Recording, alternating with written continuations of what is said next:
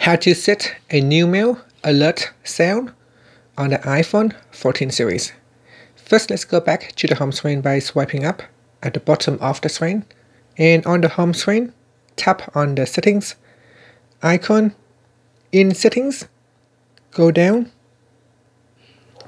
and then tap on sounds and haptics. In here, tap on new mail, and then in the alert tones section, go down the list and select a sound that you want to use. Now by default it is set to none. If you do like to set a sound to new mail, then you can select one of the sounds from the list here. And that's it. So whenever you send out a new mail, it will make a sound to alert you that you have sent out a new email already. And after that, you can tap on the back key to go back to settings, or swipe up to go back to the home screen.